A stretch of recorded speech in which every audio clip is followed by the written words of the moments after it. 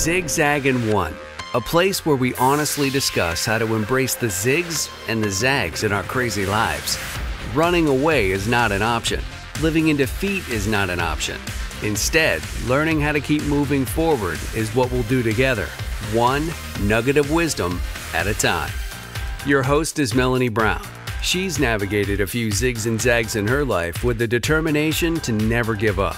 Expect great stories and lots of laughs. Are you ready? Let's do it.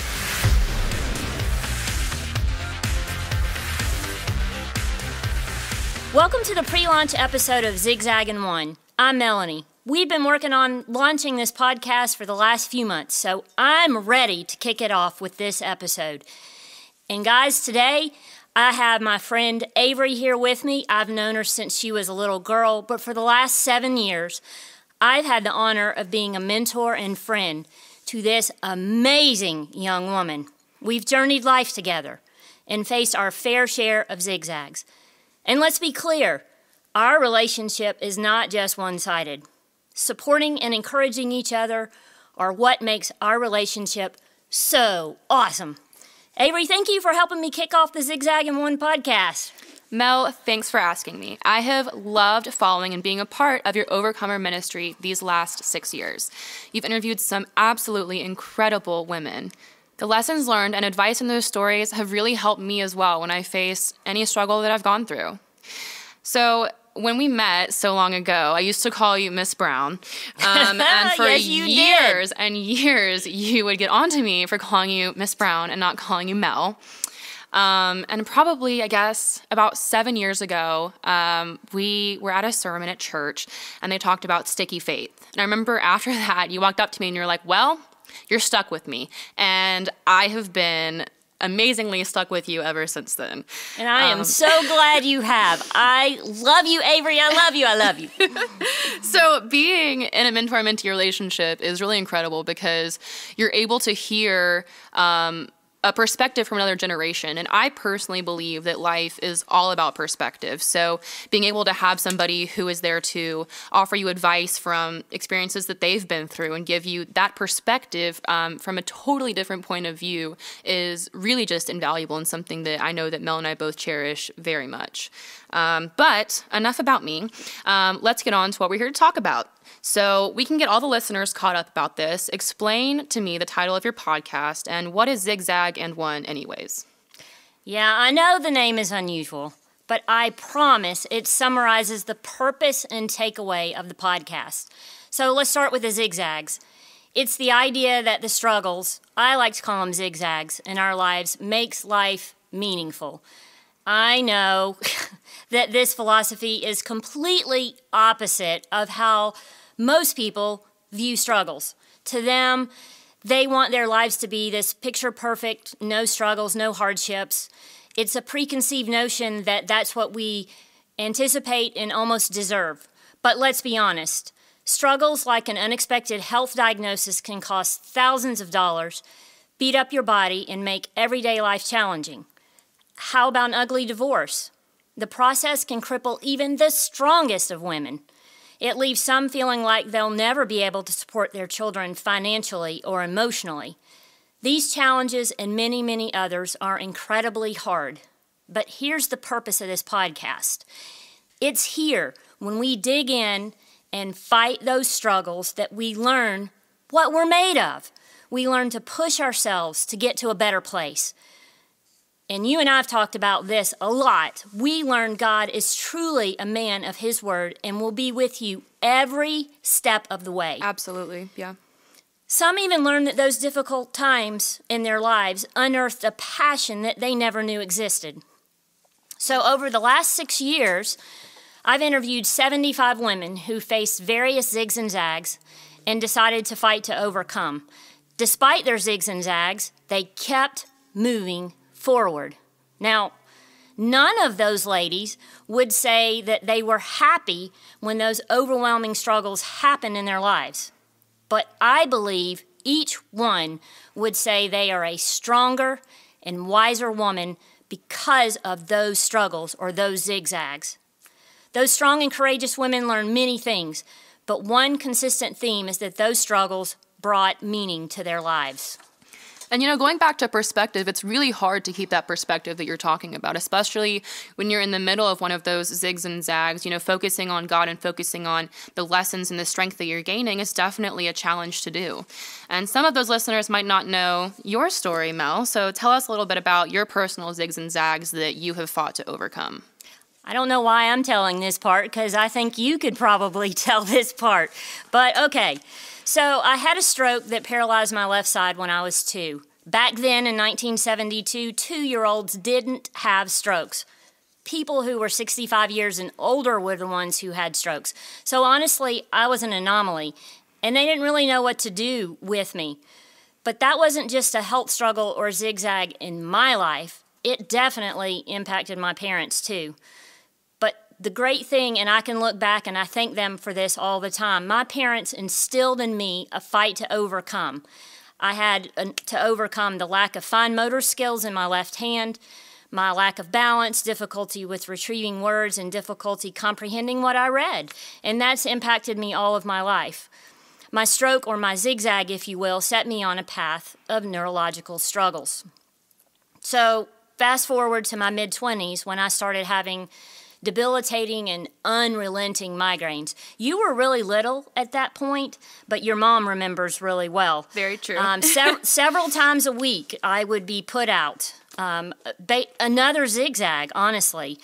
Because our boys were so young then, Jeff had to help me a lot, and I had to push through and enjoy life with them as much as I could. I didn't want to miss out on their childhoods.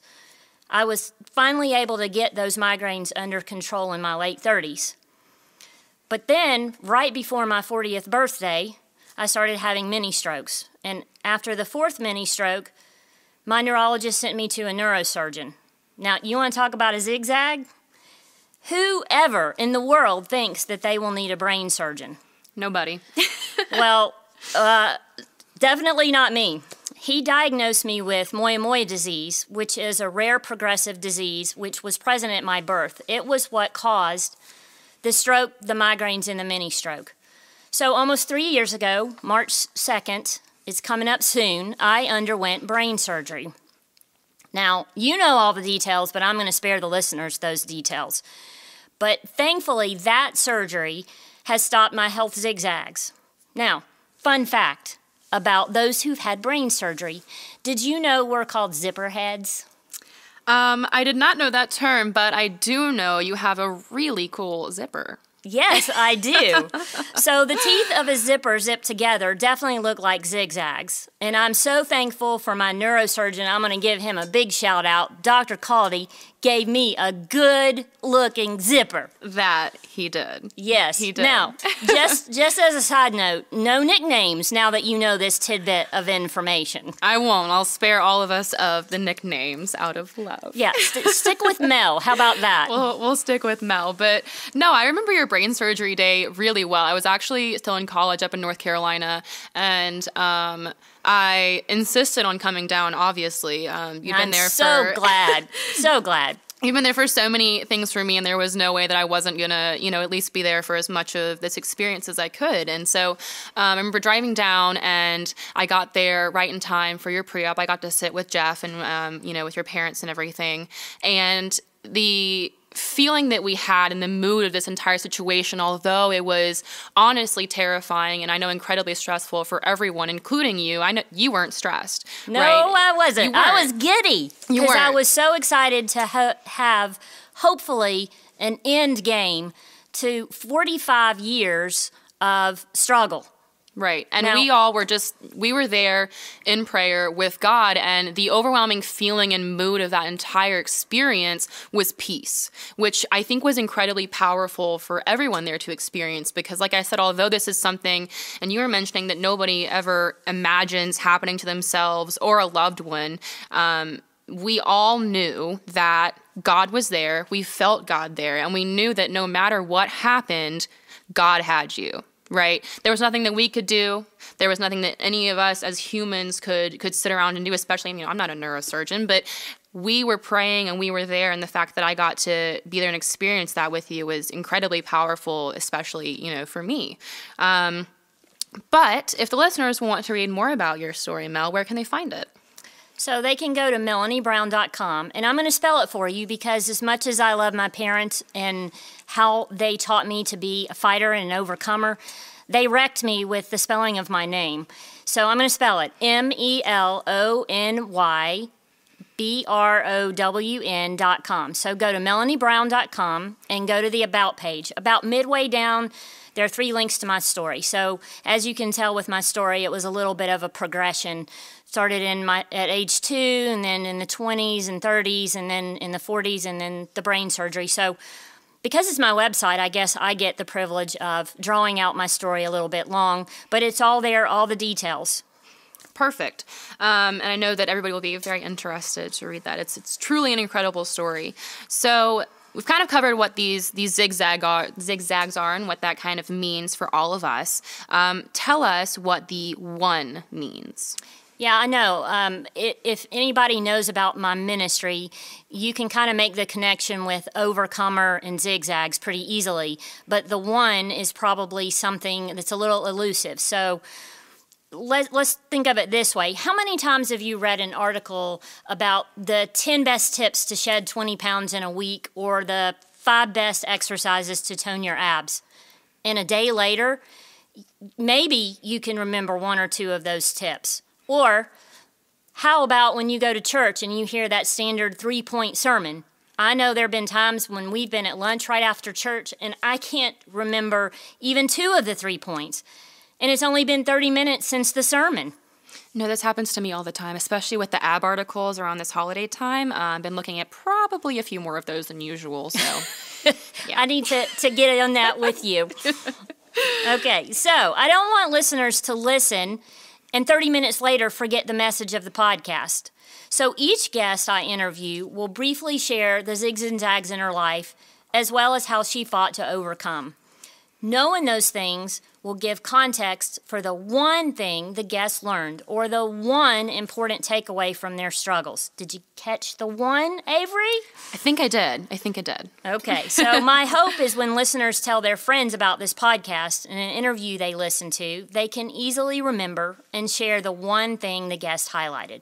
So, the one takeaway for today's pre-launch podcast is: When life zigs and zags, keep moving forward.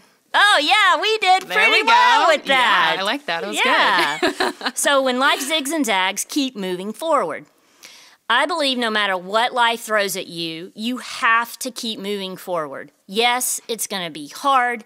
Yes, it's going to take work.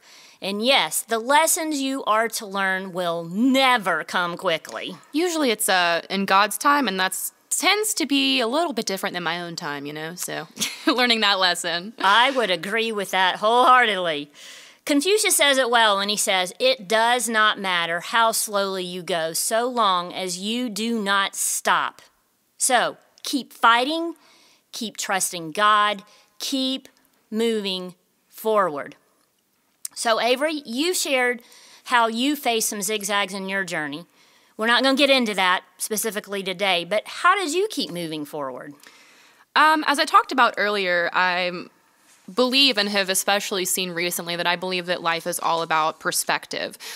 So for me, one of the biggest things that I use to move forward is how I view situations. Whenever God puts you in the middle of a zig or a zag, instead of viewing it as a punishment or as like a woe is me, I'm in this horrible situation or I'm in the middle of this struggle, it needs to be viewed as an opportunity to learn and to draw closer to God. And I think that ways that you do that are surrounding yourself with godly people, like through our mentor-mentee relationship and good community that you can use to help remind you that the situations that you're in are nothing that God has not planned for you. God is using it to grow your faith and using it in the hope that you turn to Him. Not using it as something to put you down or make you feel shame. It's meant to make you feel grateful that God has given you this particular opportunity to either, like I said, grow your own personal faith or to use it to draw others closer to God like we're all called to do. Wow. Look at you. That little 8th grader's long gone. Gosh, I hope so. Yeah. Yikes. All those zigs and zags are maturing you. Hey, I've learned if you don't grow from the situation, God will kind of try to teach you the lesson again. So I'm trying to learn the lesson the first time at this point. Yes, he does. He's good at that. Yes, he is. But I think the Zigzag and One podcast is going to be really impactful. I know that every time your listeners tune in, they'll get to hear your guests talking about the different zigs and zags that they've personally faced. Then you guys will talk about, how they fought to overcome those particular struggles, and then make sure to leave one takeaway that listeners can use in their everyday lives. And each episode is going to contain stories and advice from overcomers of all backgrounds and walks of life on an array of topics. And that variety is going to really help all of your listeners to help every single stage of their life and every different situation that they're going to face. So, Mel, going forward, how do listeners get to your podcast to listen to other episodes? So before I get to that, let me just say that summary tells me that you totally get this podcast, which means that if I ever need to take a break, perhaps you can be the host. What do you say? I am 100% flattered, and I would love to meet some of your amazing overcomers. Fantastic. Okay, so how to get to the podcast as to listen to other episodes. Thanks to my rock star husband, Jeff, who is over there listening right now. With the fist pump. With the fist pump and making sure that we are on track. He has set it up so that you can listen on iTunes, Spotify, or any of the podcast apps. Type in Zigzag and One and scroll to the available episodes. So you can also go to melonybrown.com. Hopefully I don't need to spell it for you again. And click on the Zigzag and One tab. While you're there, you can check out the other unbelievable overcomer stories I've already posted. I'm just going to name a few so that you can get a taste for what those stories are about. These stories are about women who have fought to overcome abuse, eating disorders, alcohol and drug addictions, maybe chronic illnesses. I have a sex trafficking story coming up soon. I even have a 93-year-old Holocaust survivor story. Miss Helen was an incredible lady, just like all the others. So I cannot forget to give a big shout out to John Gallagher, the man behind the music and the intro for the show. He is the voiceover king, and he jumped in and wanted to help out with the podcast, and it is fabulous. And to Candy Chula for the awesome photography for the podcast image. Now, let's just say there's a story behind that podcast image, and I'll share it one day. But let's just say we probably got in a little trouble that day taking that picture. So definitely share that story at some point. So thank you, John, and thank you, Candy, for your support. And thank you, Avery, for interviewing me for the What is Zigzag and One Anyway episode. This is just the preview of the mini podcast where we will discuss the zigs and zag life throws at us and how to keep moving forward. So thanks for joining us. Catch the first episode on January the 4th.